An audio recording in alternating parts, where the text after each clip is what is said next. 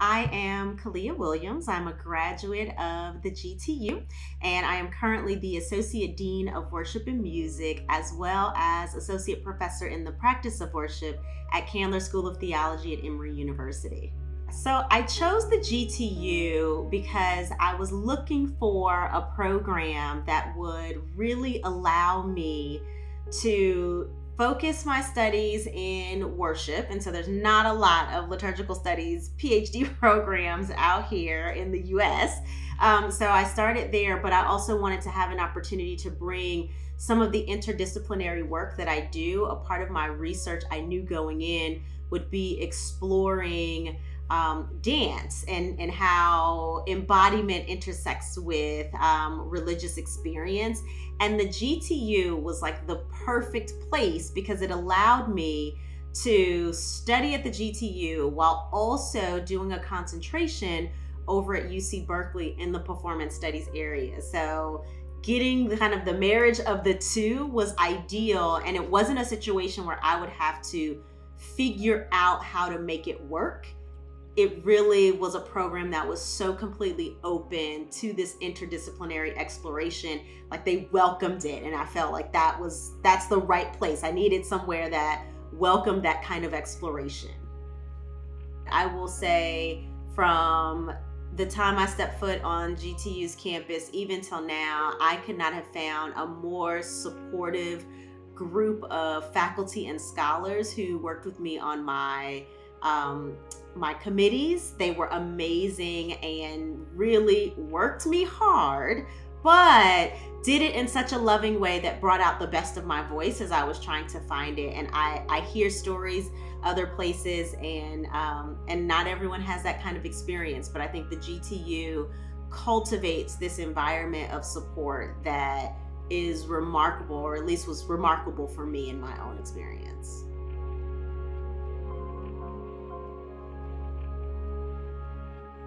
The biggest impact was sitting in a consortium that was heavily rooted in interfaith engagement, that allowed me rather, to literally walk from one ecclesial tradition to another ecclesial tradition to a whole nother religious expression right within a few blocks of my journey. That had a huge impact on me, because now, as I'm doing the work that I do within a theological institution, it allows me to be completely open and sensitive to difference in religious expression, and then to figure out ways of really enhancing and engaging the interfaith dialogue. How do we create spaces for those who are on the margins? Like, it just gave me this living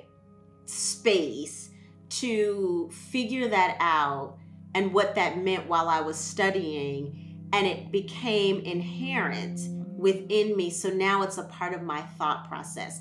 That's a huge impact when I think about it. Even when I'm teaching classes that are focused on womanist worship or feminist worship, that primarily center on Christian traditions, as we're reflecting, and those who sit in the class, most folks in the class will come out of some form of Christian tradition, we're able to expand the conversation so much more. I don't think I would even have had that thought process had I not just been a part of that consortium. So I think, yeah, the biggest impact is just how we're situated and the way we align ourselves, because it did something that was subconscious and really has now become a natural part of my own thought process and how I navigate theological education as a whole.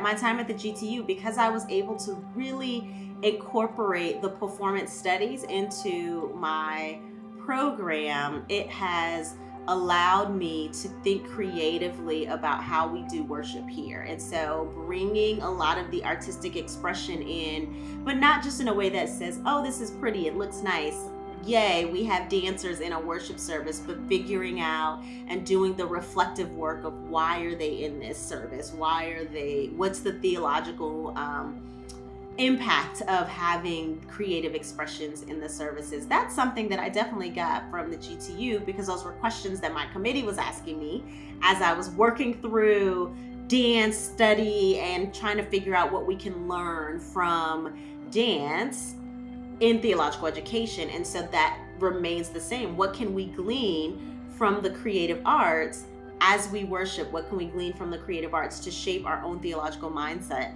as we think about being religious leaders in different contexts? So that's a huge impact there. That showed me there's a space to really do that work, and the creative and the religious don't have to be separate. Like, they really do come together in beautiful ways and can be utilized as teaching tools, and can be utilized as ways of bringing a whole community together. I also sit on, now I'm one of the newest, maybe newer members of the GTU board. And so that's an obvious, like, I had such a great experience. I want to be able to turn around and give back and help steward the institution in whatever way that I can. And so that's very important to me to be able to invest into the institution in a way that I think helps. So when you have an institution like the GTU that's doing the kind of work that we're doing, we need the support in order to do that. And so that support, first and foremost, starts with the financial support. So our donors, annual gifts that get made are extremely important, because it takes money to run an institution. In addition to that, so I think that's the first level of commitment that I would always recommend, and that I myself lean into, is the financial commitment, so the operation of the institution can really run smoothly. And then in addition to that, just the support of what the institution is doing, what GTU is doing, where GTU is going, showing up, getting involved, being an active alumni is important to me as well, because the growth happens when a community fuels that growth. The expansion happens when a community is standing behind and really helping move it along. And the more involved that we are, those of us who are in this world working and doing all of this, we're able to help inform the future vision. And I think that's important. We have an amazing president, but he should not be the only one lending a voice of where we're going. And I think the fruit of a supportive community is so important to being informed on where the vision is heading, to think about who can help drive that vision, as well as help fuel that vision financially. Deepening this interfaith connection that we are continuing to do is what excites me. GTU has been at the forefront of that initiative. I feel, and I might be biased, but I feel like we've been at the forefront of really recognizing the expansiveness of theological education and beginning to put communities together in close proximity to really explore what it means to exist together.